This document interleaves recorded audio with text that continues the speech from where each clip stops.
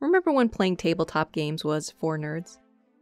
We're living in a beautiful redemption arc where tabletop games are now some of the most popular media to not only play, but also enjoy as audiences.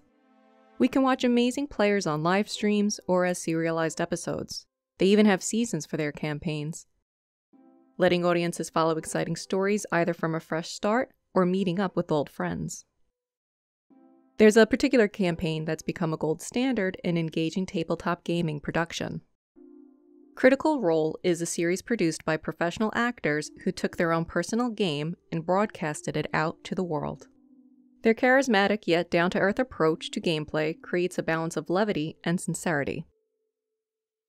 So when their fan base, affectionately known as Critters, answered the call for crowdfunding an animated series based off of their original campaign, they accumulated over $11 million, with more than 80,000 backers. Did the animated series prove to be an effective adaptation? Welcome to Workshopping Stories Adaptations. And just as a warning, there will be spoilers. In this episode, we'll be discussing how the Legend of Vox Machina managed to capture the magic of the original campaign while still adhering to effective storytelling. The main cast of heroes is extensive. Yet like any good storytellers, the players and their campaign manager, Matt Mercer, have allowed their characters to flourish. And the main story doesn't get left behind, nor do the characters feel one-dimensional. This balance helps maintain interesting plot points with important teases of more for each character, and more for the adventures to be had. The premise of the first season's arc already had heavy lifting to do. After years of developing lore, the producers of the adaptation needed to make sure the layers of world and character building supported the essence of the original campaign. While we can glean a fair amount of external information that may be informed by internal traits, there are still other ways to explore what makes a character tick.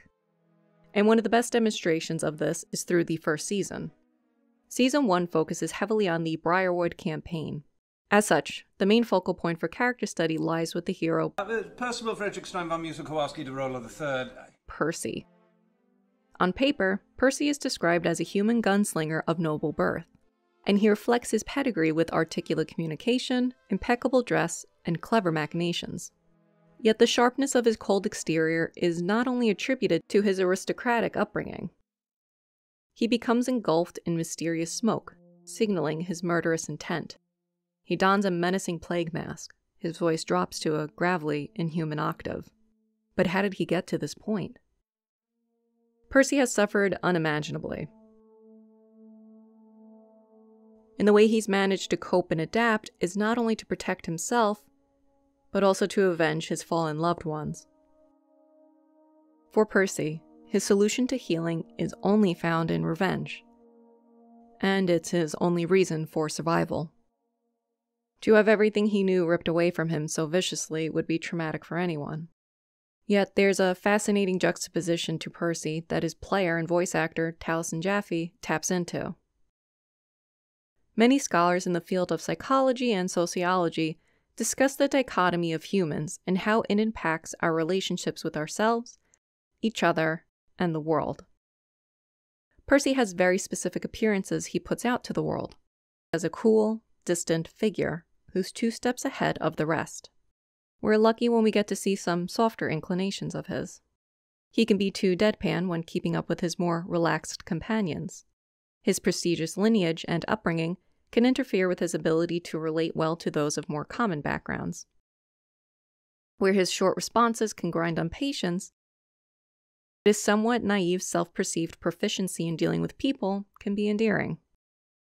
We're able to piece out what he wants to be, as well as parts of himself that may not align with his meticulously crafted presentation.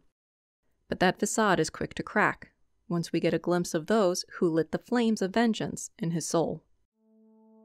The Briarwoods are a husband and wife who usurped Percy's family from their lordship over the city of Whitestone. They are cruel and merciless. All of their actions are self-serving. In a way, they represent the possible end that Percy might be going towards should he allow his one-track desire to overtake him completely. Lady Briarwood is willing to sacrifice everything for favor with an ancient entity to protect her husband. In taking the steps to preserve their power and longevity, Lady Briarwood has also forsaken their humanity. And as Percy takes each step closer to enacting his revenge on the Briarwoods, we're fearful that he's allowing his own humanity to be chipped away by his designs and the manipulations of something else. The weapon he wields is something created by his own hands.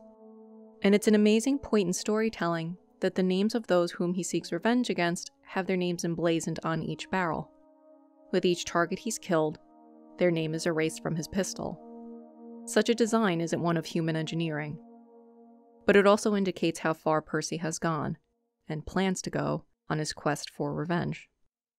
From a logistical standpoint, it also sets up roughly how many opponents Percy will face off against before the end of his journey. With Stonefell, it's his relentless and unquenchable brutality. For Anders, it's Percy's guilt over trusting an untrustworthy man. And Ripley, whose carefree cruelty was due to their self-proclaimed desire for knowledge, while under the sponsorship of the Briarwoods. Of course, this list includes the two Briarwoods. Ominously, there's one chamber left, nameless. And Percy knows who it's for. However, during these battles and encounters, we see multiple times how Percy's rage can turn against his comrades. There are instances where his friends are moments from death by his hand.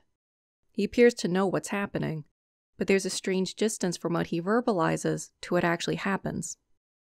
It's not the same shadow and persona as described by Carl Jung, the shadow each person has of themselves that they keep from the world, and the persona we express and present to society. Even if it was born from homicidal intent, there's something that's distinctly not Percy. Again, the parallels between Percy and Lady Briarwood are on similar tracks. One more willing and cognizant in their ruthless pursuit, in the name of a fearsome god. The other consumed by rage and their own self-loathing under the patronage of a nameless demon. And Lady Briarwood recognizes this struggle within Percy, and she uses it against him. She knows that Percy is handling complex feelings, survivor's guilt, betrayal, fear, anger. It's a volatile cocktail that may drive him to a vicious success, but more likely a climax where he crashes and burns as his feelings spiral out of control. Neither of his two halves, that he presents to the world, and that he keeps only known to himself, have reconciled with each other.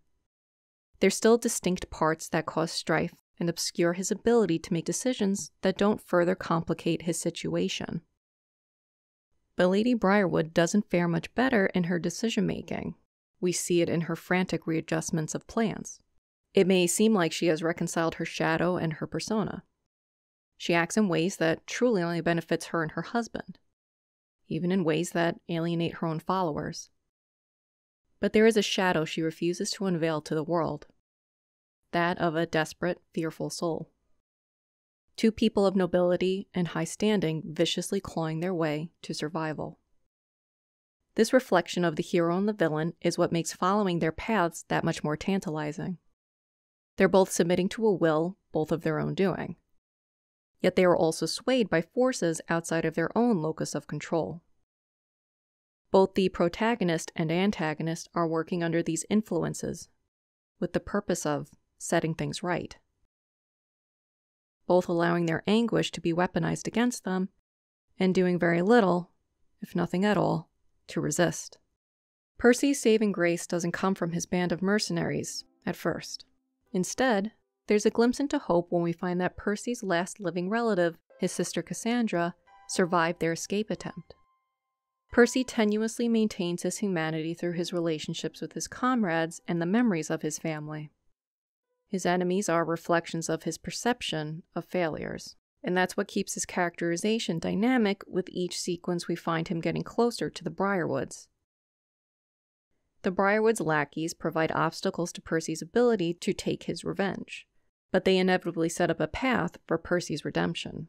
Percy's revenge isn't just at stake. The lives and safety of the people his family protected and had lordship over are now suffering under the tyranny of the Briarwoods. The Briarwoods have underestimated Percy's underlying character, that there's still a sense of goodwill to others. He's still dead set on his revenge, but he does take time to help those of Whitestone. In failing to recognize this in Percy, The Briarwoods then have to inflict some of the worst assaults yet to set him off course, through his sister. As much as Percy is dealing with his trauma, his sister is also obviously scarred from her experiences. She's managed to live under the Briarwoods since their escape attempt. But she seems distant. Not the same sort of distant that Percy actively maintains by keeping others at arm's length. Cassandra looks like she's unsure of who she is, as if she's uncomfortable in her own skin. Her design reflects this, an amalgamation of Briarwood and Dorolo. Percy only seems to truly soften and expose his humanity when he sees her again, but it doesn't erase Cassandra's hollow demeanor. It's only when we see her name appear on Percy's gun that we realize she's simply been bait and has betrayed her brother. And Percy, seemingly weakened by love for his sister, fell directly into the Briarwoods' trap. What makes the betrayal that much more intense is the question of how much of it is mystical influence. We've seen countless times how the Briarwoods use their supernatural abilities to control the actions of their victims. But so much of what Cassandra says to Percy rings more true to a hurting, betrayed loved one than someone who is simply being mind-controlled. We see this come to fruition during the final battle. Percy is battling his demonic bloodlust set on revenge, while his sister brutally attacks him. It's true that she's still under some sort of spell, but there are serious considerations as to why she'd have these feelings to the Briarwoods, the world, and her own brother. As the fighting ensues, Lady Briarwood is ready to bring the world down to maintain the security she has built for her and her husband. But it's something that Percy has that the Briarwoods do not. He's surrounded by people who care for him and are willing to do what's right, not just by him, but for the world. Eventually, Cassandra is freed of her curse, but it's obvious she and Percy have more healing to do. And they decide to find their healing on their own paths, though now they have a better understanding of each other. Lady Briarwood's path diverts completely from the triumph of Percy. Percy, with the aid of his friends, is able to release himself from the hold of the demon. Cassandra is able to do the same. Yet Lady Briarwood is left completely alone. At the end of it all, she and Percy were so close to validating their meaning of survival. But Percy chooses a different path, to burn his designs for revenge, ultimately finding new meaning for survival, and setting things right. Unlike Percy, Lady Briarwood maintained course on her path of self-destruction. Her methods of survival ultimately proved to be meaningless. Despite treading similar paths, Percy comes to a realization at the end of his journey. His realization seems to be one of hope. After shedding the vestiges of a vengeful demon, Percy might be closer to consolidating the two parts of himself. The one out for a primal revenge to atone for the cruel fate that befell his family, and the one who understands that there are still things in life worth embracing and protecting. Thank you for watching this episode of Workshopping Stories Adaptations. If you enjoyed this episode, please give it a like. Who's your tabletop character? Even if they're just an idea right now, we'd love to hear about it in the comments. We'll be responding to some comments in a Workshopping Stories Discussing Adaptations video. Thanks again for watching.